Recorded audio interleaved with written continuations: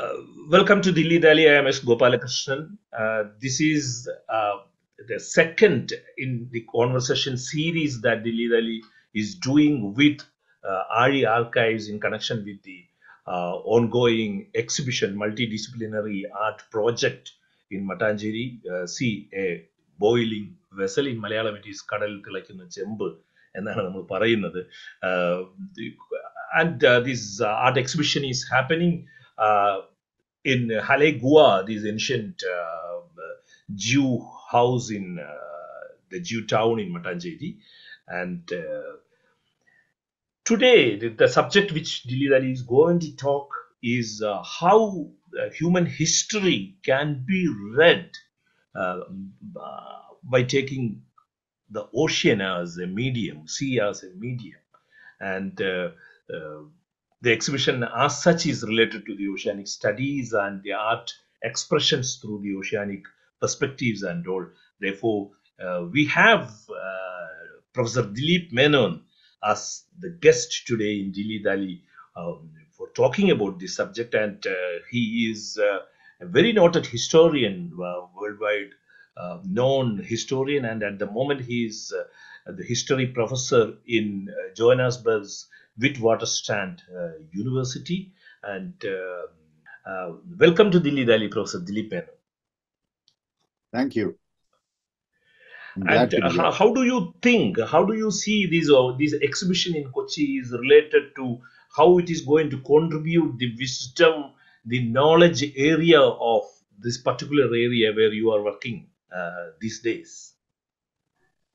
See, I think one of the things that historians and social scientists tend to do is that they tend to work with histories of the land, what are called terrestrial histories. Yes. They look at agriculture, they look at states, they look at monarchs, they look at peasants. And very often what is forgotten is that at the edge of their lives and intermingled with their lives is always the ocean. So we cannot think about agriculture in the Indo-Gangetic Plain without the vast numbers of labor that have gone out as indentured labor from the same areas to work in South Africa, Fiji, and so on and so forth. The second thing to think about is that while we are, as Malayalis, we eat a lot of fish, we never really ask ourselves the question about in what other ways the ocean figures in our lives. And the idea of the sea, a boiling vessel, reminds us that because we are perched on the ocean, right? And in one sense, our myths tell us that our land was recovered from the ocean by Parashurama, and that land could very well be taken back by the ocean, right? We have seen how the floods over the last 2 years, as a result of our destructive engagement with the environment, have resulted in water entering our very homes, so that we are standing in our homes with water up to our necks. Okay?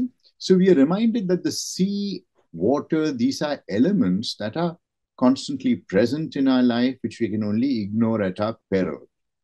And so when we think about this exhibition that has been organized by Riaz and others at the Uru Art Harbor and at Halegua, the important thing to think about is that there are people for whom the ocean is part of their lives. And when the ocean is part of their lives, they also have to think with the uncertainty of time, the uncertainty of space, and the uncertainty of history. Many of the photographs that K.R. Sunil took in his book, wonderful, wonderful book and exhibition on the Manjukar, what it shows is that these men who are now in their 70s, 80s, and so on, who were operating these boats on the Indian Ocean, would enter the sea with no idea of where they could end up. So they had a plan in mind. They had to go from point A to point B, but very often they ended up in point C or point X, or they died somewhere along the way, because the sea is a boiling vessel. There are typhoons, there are storms, there are waves, there are winds, and there are ways in which human pride, human hubris does not stand very much of a chance against this. So what I think this exhibition reminds us, and I'll stop here, what this exhibition reminds us is to think very carefully about the way in which we situate ourselves as humans against nature in control of nature, dominating over nature, little realizing that the sea is a boiling vessel, Yes. that at any point the sea can reclaim what we have so proudly made as history. Yes. This morning I was just thinking about how this climate change is influencing the world literature as such, or Yes, the yes. art in the world as such. And in Kerala, what I have noticed, though the poetry reflects, the fiction so far, so far is not that evidently influenced by these climatic changes. Uh, Mhm. but when it comes to the art, it is such a great thing that Riaz and group are doing. Right. Taking the topic at a very important juncture, the time which we have decided to have this exhibition and Right. titled as "See a Boiling Vessel." And to my understanding, on 2nd of January, you are giving a talk, and the title which you have given is "The Sea, a History Really Beginning." And I think it is some way connected to Derek Walcott poetry. Okay, Right. yeah. Why you think that it is history in a beginning? That means you are unlearning certain things. Yes, I think that is what we've had to do, or that is what we need to do in an era where global warming always sits at the edge of our imagination, but doesn't occupy us as fully as the nuclear threat did in the 1980s. In the 1980s, most of us were more convinced that the world would end as a result of the nuclear explosions of the Cold War and so on, or resulting from the Cold War. But here, I think the important thing to think about is what Amitav Ghosh has called the great derangement. That there is, if people 50 years from now were to look back on the literature that we have produced, and this, as you rightly pointed out, that whether it's not only Malayalam that's culpable. I mean, the most regional literatures have been not been concerned with this phenomenon of the globe, right? In the sense of the globe as uh, enactment of nature upon people, because we do have, if you think about Malayalam literature, is very cosmopolitan.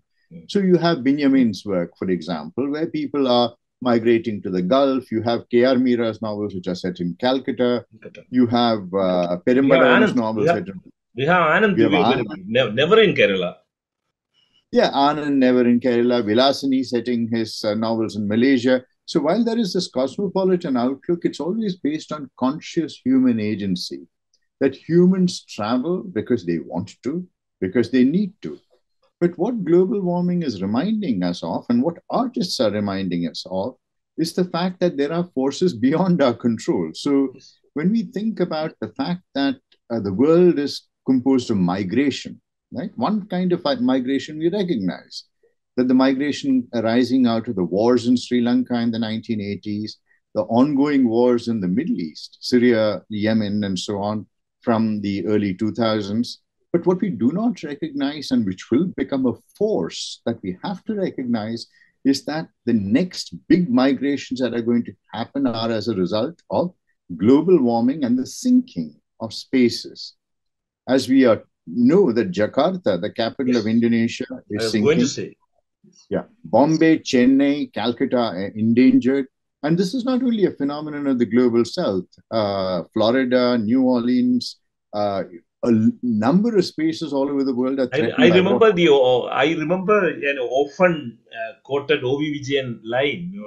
This is Uh-huh. the way the state is going to wither away. Yes. Well, actually, it's not only the state. There's going to be a larger withering away of the what we see as the proud achievements of civilization, Yes. as the water claims the land, and large numbers of people are now going to have to move as a result of the shift in their ecologies. This is what Amitav Ghosh in Gun Island, in his novel Gun Island, shows, Yes. where there's the presence of people from Bangladesh and Venice, for example, right? People who have moved as a result of the ecological devastation caused by the rising waters, and they are cut adrift. So I think this is an important thing that literature needs to recognize this.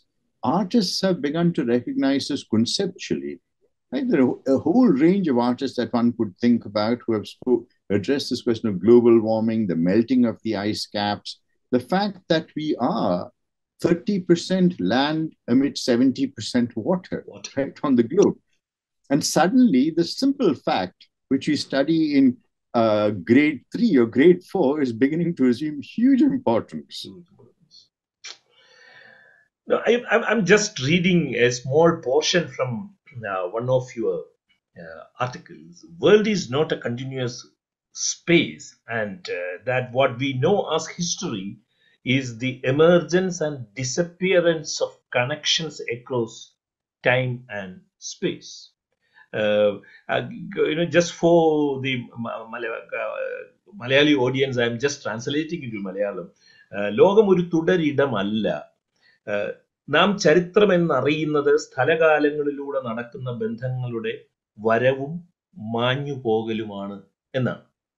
Now, my question is whether it is just like the waves emerges and disappears.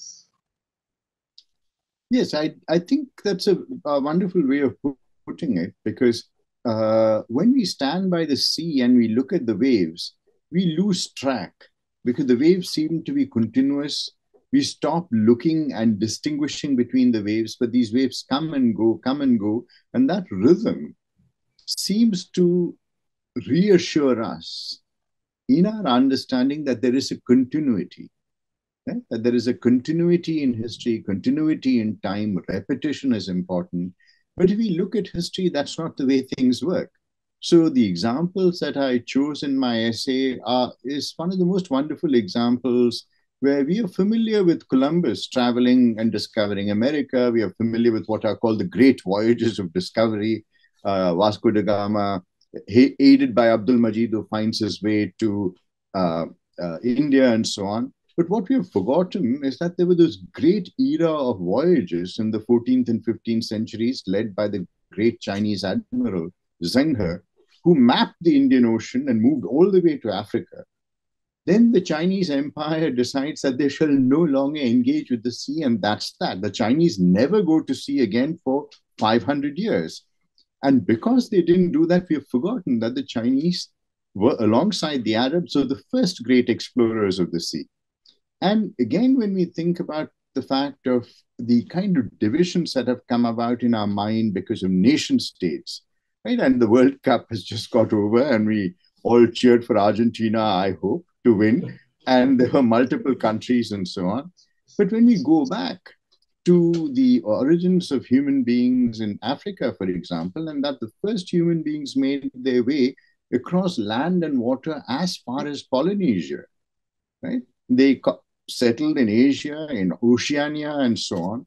So we have forgotten this great movement, which means that our world is constituted through a huge genetic mix-up, right? And these distinctions into races, nations, all of this is really of very, very immediate historical temporality. So I think the important thing, as you pointed out, and the important phrase that you picked up from the essay is to emphasize discontinuities, forgetfulness, that all of history is not about remembering. History is constituted through amnesia. History is made up through what we forget rather than what we remember. Now, when we talk about the waves in an ocean and how it is related and all, how, as you beautifully because of that rhythm and the continuity, we sometimes lose the track. Now, all of a sudden, I reminded of Narayana Guru line where he said that these Tarangam Jalatin Manyamalla, the wave is a part of the entire waterscape, and without the wave, the waterscape is not there, and without the waterscape, the wave is also not there. Therefore, it is just a part of the entire waterscape. This is what Guru, who mostly was sitting on the ocean side, wrote. And now, my next question is: you say that to understand the human history, they understand history of the world, to understand social sciences, and they understand even the literature. Um, the ocean can be a central point to understand. Now, my question is, how will you read the history of art? As we are talking about the exhibition in Kochi, I am asking, how will you see the history of art in this perspective? As you know, the ocean as the central point.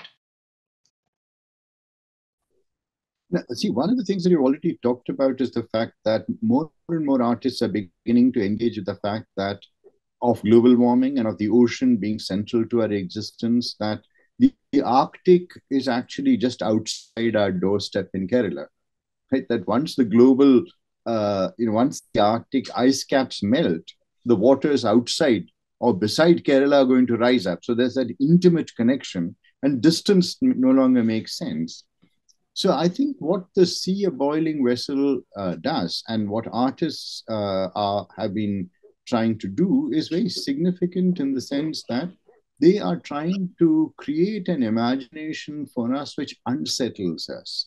See, we are, in some sense, most of our metaphors of being as humans are connected with, think, terra firma, right? We are about rootedness, about consolidation, of identities and of history.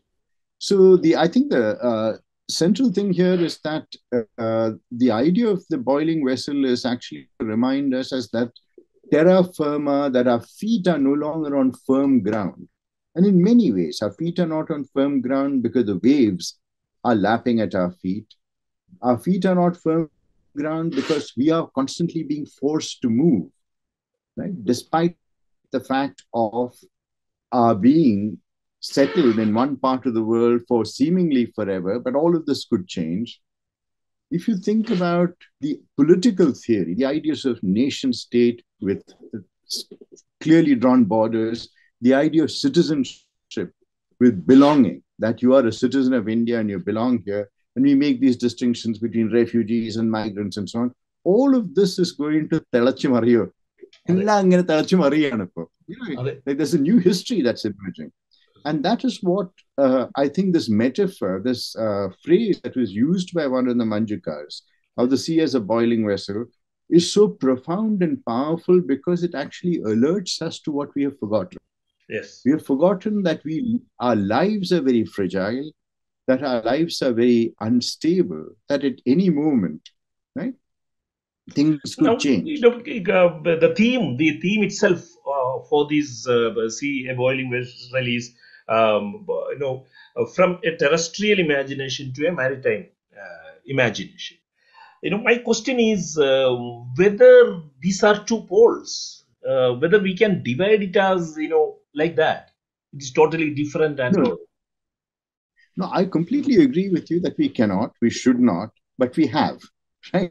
We have done this, and that's a result of the ways in which our social science, to begin with, our social science imagination and our political imagination has been governed by land, by rulers, by empires, etc., etc., etc. But this is not a binary, right, of land and water, which is why a lot of social scientists have begun to speak about the terra aqueous imagination, an imagination that brings together land and water. Now, think about Kerala. I mean, think about our fundamental history. Think about the fact of Parashurama, the story of Parashurama, which is prevalent all the way from Kanyakumari through to Gujarat, along through Goa, Maharashtra, and so on. Think about the stories in Tamil Nadu of Kumari Kandam, the land that was lost. So in many, many instances, we have to stop thinking with this difference between land and water, because this has always been fluid, right? And this fluidity of movement we are distracted from this fluidity of movement because of the way in which the history of Kerala has been written, which looks at the temple, the king, and the land, right? It's a Kshatriya and the Brahmin who have played a major role in our imagination. And it's also a very Hindu imagination. Yes. Once we begin to think about the Jews, the Christians, the Muslims who have come from across the ocean, which have made Kerala what it is as a state, Yes. then we are reminded that the ocean cannot be separated from us. Very often, when you look at a lot of the histories, particularly the Marxist histories of Kerala, the sea is absent. You would imagine that Kerala was like Hungary, a landlocked, space. But there is this constant fluidity between land and water. And it's actually, so it's this distinction does not exist in actual life. This distinction is a result of political and social processes which have created a way of thinking Yes. where we excise it. And if you think about, and you're very well aware, we've had these conversations earlier as well, you look at the 1980s cinema. When we think about the 1980s cinema in Malayalam, which produced Mohanlal as one of our great actors and some great plot lines, that wave in Malayalam cinema happened as a result of the money coming in from the Gulf, which allowed the independence from the Tamil cinema industry.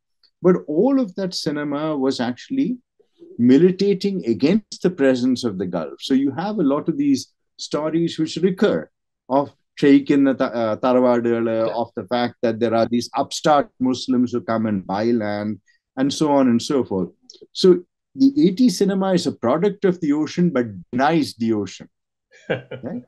See, and that's the paradox at the heart of it. And I think this is what we have to think about, that the ocean is always present, even the history of monarchy in right? Yes. That, the monarch who left for Mecca, we tend to associate monarchy with land, temples, and so on and so forth.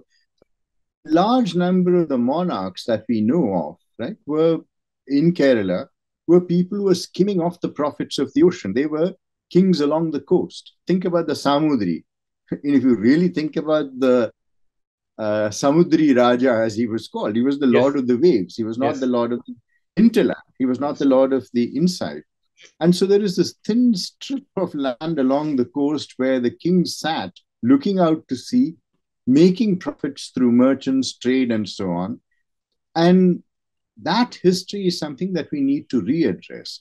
Once we begin to address the history of the ocean, then we also begin to address the history of Kerala in a more whole manner, which brings in the history of the Muslim, Christian, the Jewish people, as well as the fisher people who have always been abandoned.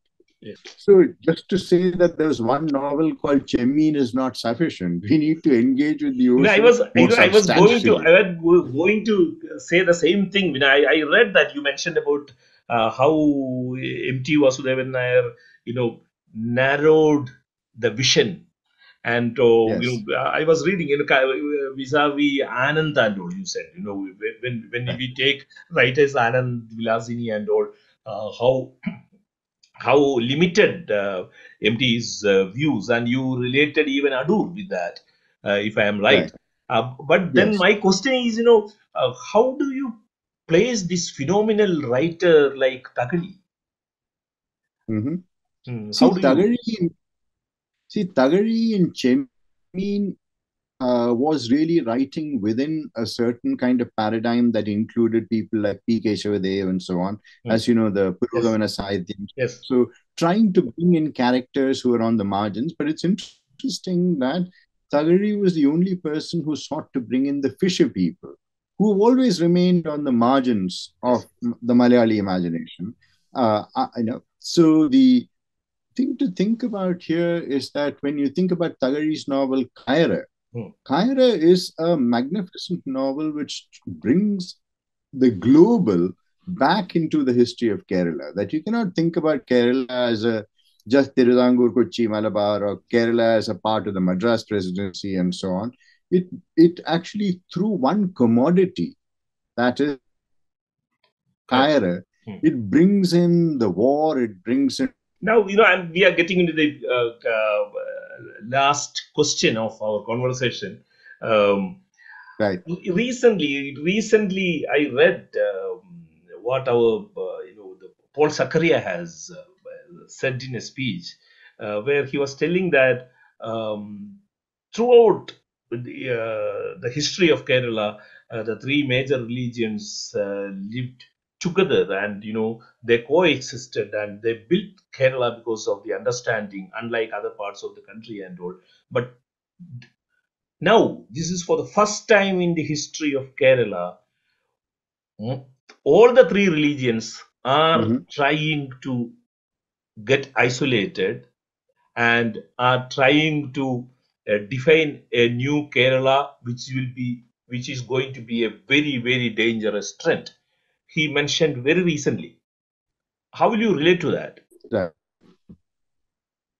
See, I think there is one way in which you can both be sentimental as well as complacent about the fact that Kerala has a syncretistic culture, we get along, Hindu, Muslim, Christian, we're all, and so on and so forth. But it's important to understand that this kind of harmony between religions has always been based on what Ashish Nandi called prejudices about the other community. So it's not to say that in Kerala that you have probably, if you were to think about Kerala as a composite society, we should be able to say that Kerala has the highest number of interreligious and intercaste marriages. This is not true, right? That Kerala in that sense is very similar to the rest of India in many ways. And there are various ways in which the emerging paradigm of Hindu nationalism has been pushing Kerala in a particular direction as well. So when we saw that with the Sabarimala agitation, we saw that in various instances, but I think more important than this, the change, when it happens, will happen suddenly. It will not happen gradually. So if you think about the fact of the Kerala economy and the state that it is in, we are a remittance economy. We are based on the export of labor to the Gulf. Now, let us imagine a scenario in which you have the Gulf closed off to employment from Kerala, and all of them return. They will return, a lot of them, and this is something we know from everyday conversation, a lot of them will return with the kinds of prejudices that will align them with Hindu nationalism in India. They will have had the experience of living in a Muslim country. And what you're going to see is that if that source of employment dries up, suddenly the change in Kerala will be frightening and quick. We shall probably see the resurgence of a certain form of Hindu nationalism, a landed imagination, its next edition, as it were. Yes. Okay. I will be there to hear you on 2nd of January, most probably. And thank you. Thank you. Okay, I'm thankful to you for your quality time. I know you are traveling, but you found 30-40 minutes for us. Then I'm hopeful that this exhibition, which is happening there, CA Boiling Vessel, will have the deserving recognition in Kerala society. And so far, what I came to know that there is a huge crowd visiting the exhibition. And once again, I am thanking you on behalf of the listeners of Dilli Dali. Thank you for your quality time. Thank you. Thank you, Gopalakrishnan. Thank you for making the time to interview me. It's been a pleasure talking with you. Thank you. Okay. Bye-bye.